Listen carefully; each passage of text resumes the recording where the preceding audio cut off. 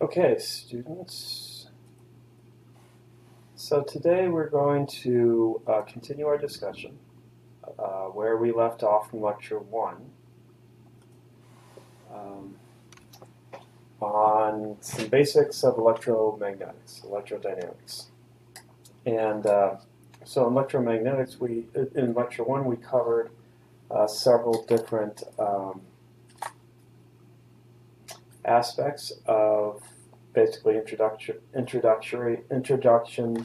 electromagnetics, um, things you may already know, but we did so to strengthen your fundamental knowledge, fundamental knowledge of electrodynamics, but also cast it in a way such that it's amenable to analyzing metamaterials. Later in this lecture that we're going to be giving, and of course throughout the rest of the semester. So today we continue that by looking at another very basic aspect of electrodynamics, but something that leads to an extraordinary thing in metamaterials. That introductory thing is, but they're extraordinarily important, are boundary conditions, or is boundary conditions.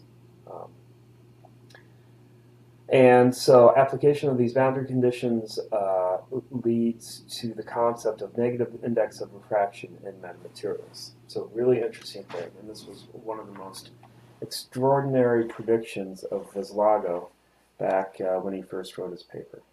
And it has been experimentally demonstrated, but it still is sort of mind-boggling. So let's get into this. So the analysis that we're going to do, by the way, does not at first assume anything in regards to the sign of epsilon and mu. So first we're going to do it just the typical way as seen in any electromagnetics textbook, all right? Where it would seem like you would be able to put in any epsilon and any mu, both either positive or negative, so forth. We'll revisit that 75% of the way through this lecture and see that when we switch to a metamaterial with epsilon and mu both being negative, we have to make really only one change. Well, sort of two changes, but those two changes will counteract each other such that the same analysis, the same calculations for the reflection transmission coefficients, namely Fresnel coefficients, and the result for what we get for materials impedance remains totally unchanged with metamaterials. For the most part, with one proviso, with one exception, and that is this negative index of refraction, where the light is going to be refracted on the wrong side of the normal that defines the interface. So, and we'll see, this will become clear as we go through this lecture. So, boundary conditions, and metamaterials, their negative index of refraction. So, how are we doing on? Yep. Good. So, let us look at what happens when a beam. Let's look at what happens when a beam within a normal material, meaning a regular material with epsilon and mu both being positive, is incident upon a metamaterial. It is sufficient to analyze TE and TM polarization separately, since there is no polarization conversion with reflection off a flat and homogeneous material. All right, so let's just look at these two polarizations separately: TE polarization and TM polarization. Oh, I have these flipped actually. This is supposed to be TM polarization. So that's fine. We'll make that note. So, like epsilon, material 1 is normal, material 2 is normal. We don't make any assumption right now about what epsilon 1 and epsilon 2 are. Okay. So, with this, we have it such that we see that we kind of do, because in the last lecture we had demonstrated that K is in the opposite direction of energy flow in a metamaterial. All right.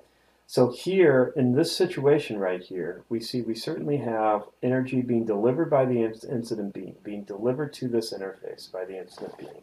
Now, some of the energy is taken away via reflection, and that direction of energy flow is going upwards and to the right, and you'll see that I have kr in that direction as well. So both s, the pointing vector, and kr are in upwards and to the right direction. All right. So that's what you would expect for a normal material, and you notice that this has to be a normal material too, because energy is being delivered this way. All right. There is no, in this situation, energy being delivered from the bottom to the interface, and the interface is along the x-axis. So energy must be flowing downwards. All right. That's the only direction in which we provide energy to the system, going downwards. All right. So energy must be going net downwards. All right. And so we have k in some sort of downward direction as well.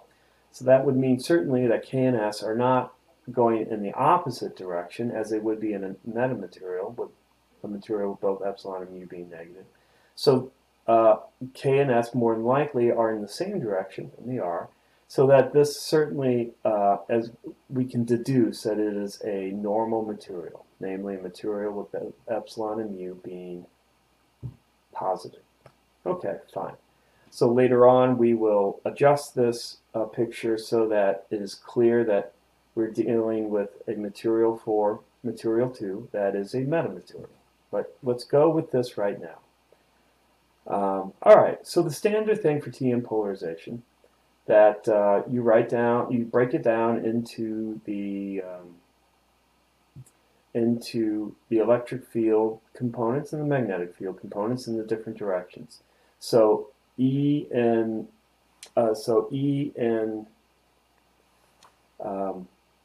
material 1 in the x direction, so E of x in the x direction is the result of two separate waves, the incident wave and the reflected wave.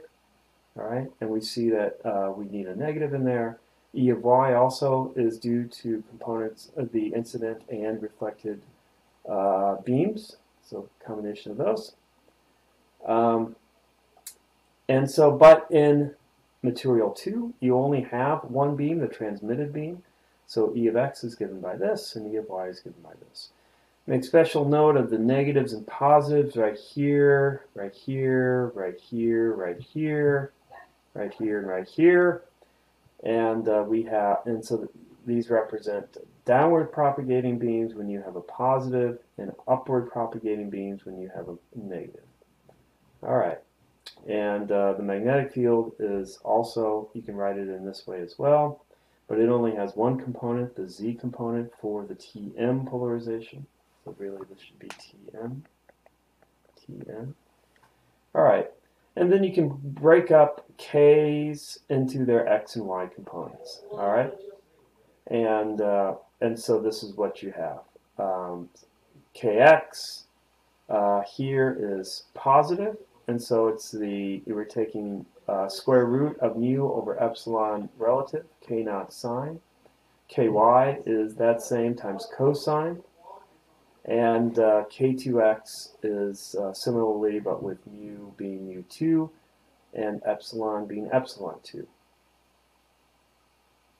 So let us go through the normal calculation so that we can clearly see the effects of having epsilon and mu both positive. And once we know that, we will have a roadmap to figure out what happens when they're both negative. So we use the tools at our disposal. The best tools are going back to Maxwell's equations. So we want to find a relationship. We want to get rid of some of these undetermined coefficients. So we're going to let our beam have a unit amplitude coming in. So a unit amplitude for HIZ. So we're going to let that be equal to 1. And then we're going to try to figure out, once that's equal to 1, and once we know, we know what our incident theta I is, what's everything else? What's H of R?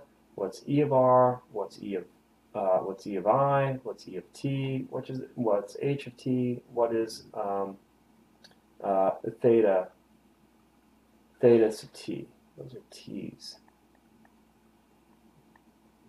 Double check.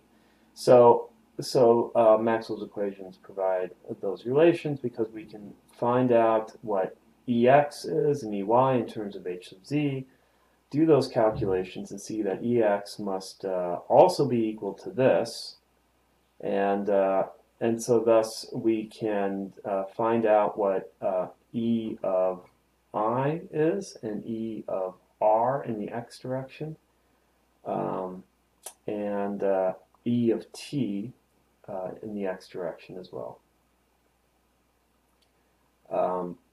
So once we know those now, we basically have gotten rid of then this undetermined coefficient, that undetermined coefficient, that one, that, or we've expressed these in terms of a smaller set of unknowns. We've expressed E of I x and E of R x in terms of H of R z and H of I z, which again we're going to let equal to 1, and so forth. So now we invoke the boundary conditions. Our tangential electric field is E of x, so right at y is equal to 0, those must be equal. In order for them to be equal everywhere on the interface, we immediately see that k1x must be equal to k2x. Otherwise, we may be able to solve for continuity of E of x somewhere at y is equal to 0 at some x value, but it wouldn't be equal at all x values unless k1x equals k2x. So that's a piece of information that you can use right off the bat, right before even you do this. So we then use this equation. We note that k2x right here is equal to k1x. So E of the I minus k1x falls out. We're looking at y is equal to 0, and then we have a common factor of omega. And again, we're setting h of I z is equal to 1, and so we get this equation right here. Okay, our tangential magnetic field continuity equation is this, and that if you plug that into if you use these equations right here with h of I being 1, you get this equation right here. And then we have a third equation, boundary condition d of y at y is equal to 0 must be equal to the electric displacement or electric flux density. And so that's epsilon E of y. So we have epsilon E of y right here for 1 and epsilon E of y, or EY1 right here. So we're going to have to multiply this by epsilon 1. And so the epsilons on the denominator will cancel out. And here we have E of y from material 2, we multiply by epsilon 2. That causes the epsilon there to cancel out. We have a common factor of omega, and then we get these k1s on both sides here is equal to k1x plus k1x hr is equal to k2x htz. When k2x right here is equal to k1x, that cancels, and we get that 1 plus HRZ is equal to HTZ, which is the exact same equation we have right here. All right. So right here. So anyways, this provides no new information. All right. We also have the wave equation, and we have this wave equation, and where we find that k squared is equal to kx squared plus ky squared plus kz squared is equal to mu epsilon omega squared. So we generally write that k is equal to n omega over c, all right, where n is equal to plus or minus square root of mu over epsilon naught. I mean mu times epsilon. Mu times epsilon. So both roots will work so far with this because this is going to be n squared, and both plus and minus, when you square that, will yield a plus right there, and all is good. But normally we take the positive root, and But later on we'll see that we're going to be forced to take the negative root for metamaterials. And Vizago realized this, and it was quite an insight. Okay. So K, here are a couple of definitions. K is equal to N omega over C, which is also N. I like to express it quite often in this way. N 2 pi over lambda naught, where lambda naught is the free space wavelength in vacuum. All right, so first, a couple of ways of going through this. You can, but why don't we find the reflection coefficients first. So we have a couple of equations to work with. We have this equation and this equation. Let's go ahead and eliminate HTZ with this and plug that into here. And doing so, we can solve for HRZ, which when my HIZ, my incident amplitude, is 1, this is simply the reflection coefficient. And these are all TM polarizations right here. So these are all TM polarizations. And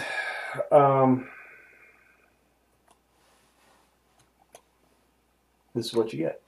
All right. When you plug in what KY, K1Y, K2Y are, along with the definition of impedance as Z is equal to square root of mu over epsilon, you see you can express this equation right here as this.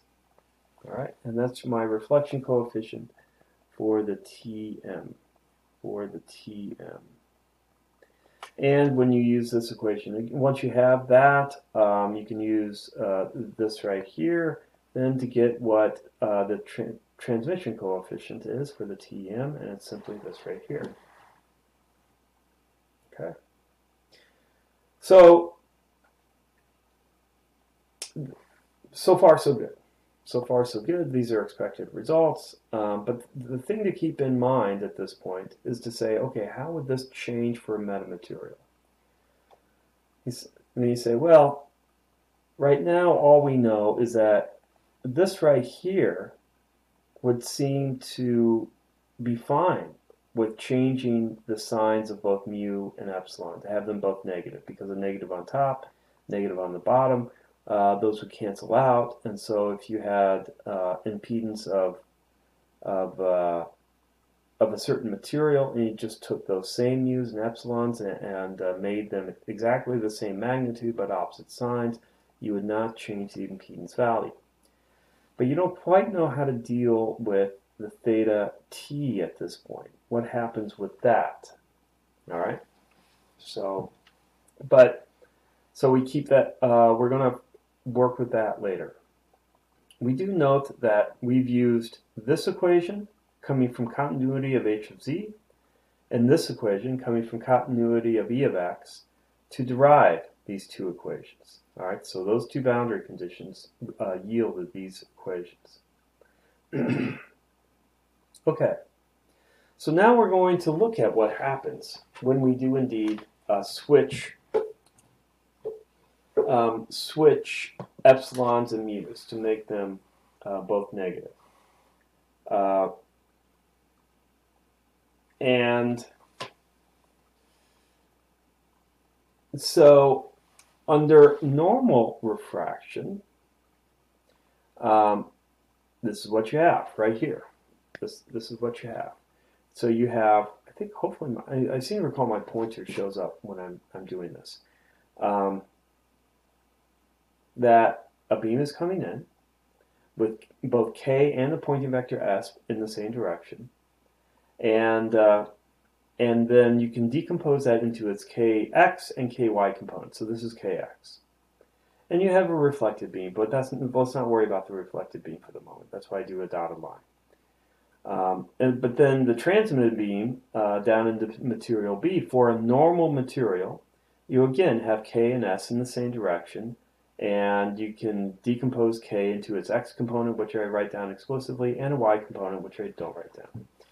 But we see here that with theta I going from the normal to the incident beam on the left side of the normal, and theta t being the angle between n and the refracted beam on the right side of the normal, we can get k of x2 and k2 of x and k1 of x possibly being equal to each other because they both are pointing in the positive x direction. All right? So it's possible that we can develop boundary conditions with the rays going in these general directions such that we can have k1x being equal to k2x. All right? But now with the negative index of refraction material, we learned that S is in the opposite direction of K. So with energy being delivered downwards to this overall system, energy must be always going downwards, in material 2 at least. And so let's first try where we just simply have the refracted beam still on the right side of the normal. All right? So K is in this direction, S is in this direction, and so let's decompose K into its X and Y components, and we see the X component is negative, meaning it's going in the minus X direction. Whereas for the normal material, K is in the positive X direction. So no matter what you do, you can never get these two things being equal to each other, except for, I guess, normal incidence, in which the light beam would go straight down the normal. So this isn't going to work for all angles, this situation. So we see what we can do. Is there another way of doing it? And we see that, okay, let's test out what happens when we have when we have light coming in, and you have the reflected beam, but that's unimportant at this point for this discussion. And we have the reflected beam reflected by the same basic angle, theta t, but on towards the left of the normal, all right, this way instead of this way. So what happened, are you seeing this? Yeah, okay. So then what happens is, okay, fine, this is all fine. Let's, so we're going to try this refraction on the other side of n, where n is, again, this. How does this affect the application of the boundary conditions? Because the one thing you see here is that E here, E still has an X component pointing in that direction, which matches what's going on here. You have an X component in the positive X direction. But for the normal material, you have an E of Y pointing upwards, but down in this case 2 of the metamaterial, your E of Y is pointing downwards. All right, you have E of X and E of Y, and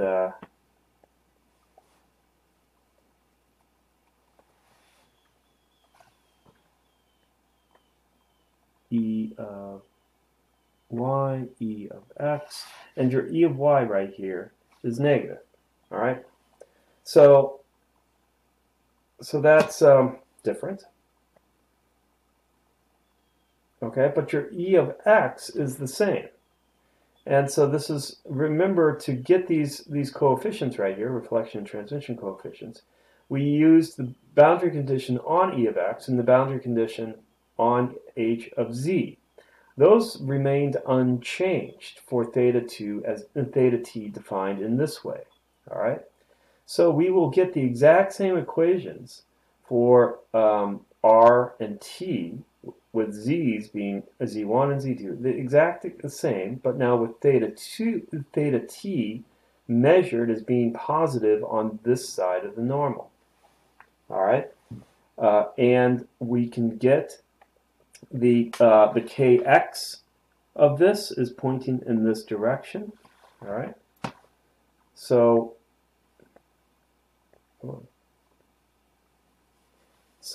this is, my kx is in this direction right here, kx, which it is then possible to have that be equal to the k1x of our incident beam for some conditions. They're both in the same direction, so now we get rid of that difficulty of having them in opposite directions. And so this certainly is possible. So I described that more. We see that e of x2 and e of z2 are unchanged, but e of y2 changes sign or direction. So that's what I said here. My e of y right here changes direction. All right, okay? But hence the boundary condition for dy is affected, but really is it? You ask yourself. You say, okay, well d of y is not just d of y, it's epsilon times e of y. So if this is negative, and this changes sign from positive to negative, then your dy boundary condition remains the same anyways. And so, therefore, if both epsilon and e of y change signs, the dy boundary condition is unaffected. And that's what happens in metamaterials. Both your epsilon and your e of y switch signs, but in a way that makes, obviously, dy not switch signs. So that boundary condition is totally unaffected by a negative epsilon, as long as the refracted wave is on the left side of n. Okay, so that's important. So as long as the refracted wave, I have refracted, don't I? Is on, yeah, the refracted wave is on the left side of n. Left side of n. Okay. So if we take theta t as the angle between n and the refracted wave, and having positive values when it's on the left side of n, then we must have a negative value for k2x and a negative value for k2y. And so, so with these being positive, the only way to get negative values here, both for k of x and k of y, is to have the negative root here and out here, and we lump it together with the square root mu epsilon, the square root of the quantity mu epsilon, such that we call now this whole thing in parentheses the index of refraction n2. All right. Therefore, we get a negative index of refraction. Bingo. Amazing. So we get a negative index of refraction to accommodate the fact that in this double negative material, this material with both epsilon and mu being negative, you have to have light refracted on the left side of the normal if light is coming in from the superstrate on the left side of the normal. Okay, so a negative index of refraction. So how does, we get back to now, how does this affect the reflection and transmission coefficients? Well, we've already said before that the boundary condition for e of x and the boundary condition for h of z are unchanged. And z, the impedance of material 2 doesn't matter if both quantities switch signs, quantity mu and epsilon. So negative, negative here, both of those negatives will cancel out. And so if you have the same magnitude of mu and the same magnitude of epsilon, but one being a normal material with both of those being positive and the other metamaterial with both of those being negative, they will act the same because those negatives will cancel out. And so R sub Tm and T sub Tm are totally unchanged. And the concept of impedance being given by square root of mu over epsilon remains unchanged as well. So we have the impedance of the metamaterial simply being given by square root of mu over epsilon, relative. And the reflection and transmission coefficients for Tm polarizations are given by this. So, but now the only thing is theta t is positive for the refracted wave being on the left side of the normal that defines the interface. So, really extraordinary. So that's really good. Now, you can go through the calculations again to get what the values should be R and T and R sub TE,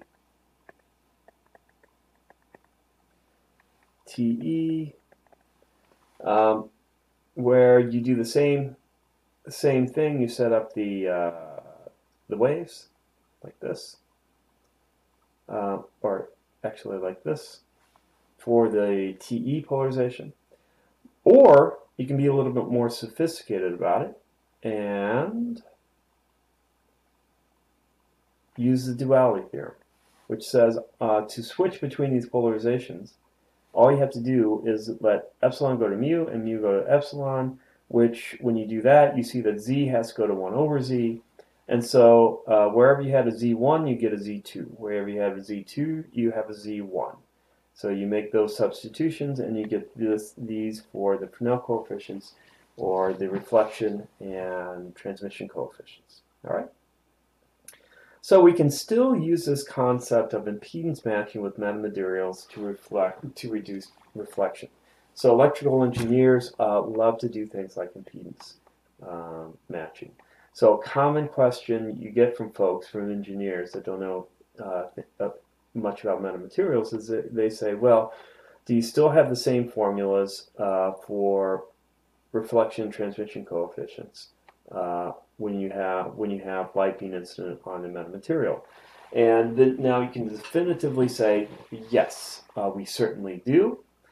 So you can still get light in a metamaterial just as in a very similar way as you get light within a regular material, with a couple of important caveats or qualifications, and that is, number one, you have this negative index of refraction, and what that represents is the fact that light refracts within the material on the seemingly wrong side of the normal, or the opposite side of the normal, than typical.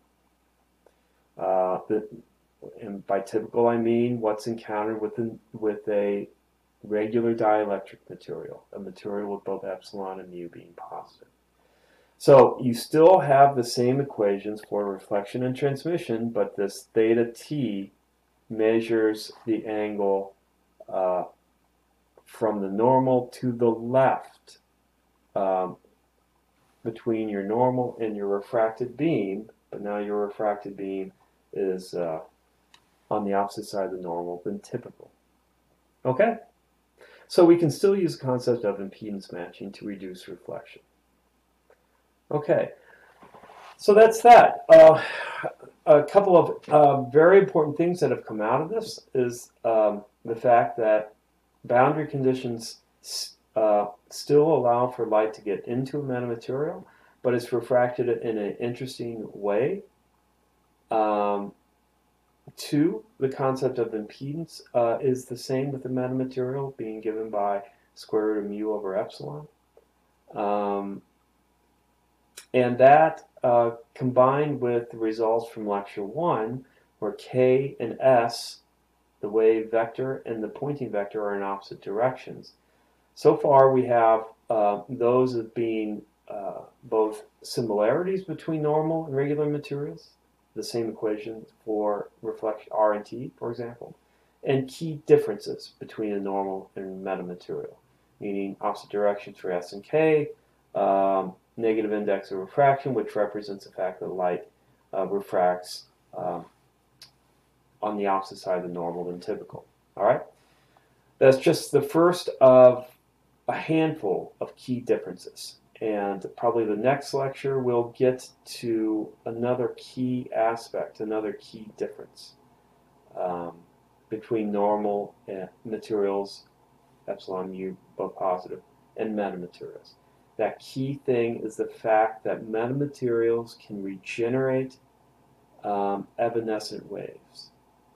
Another extraordinary property of metamaterials can reconstitute evanescently decayed waves. All right, very good, everyone.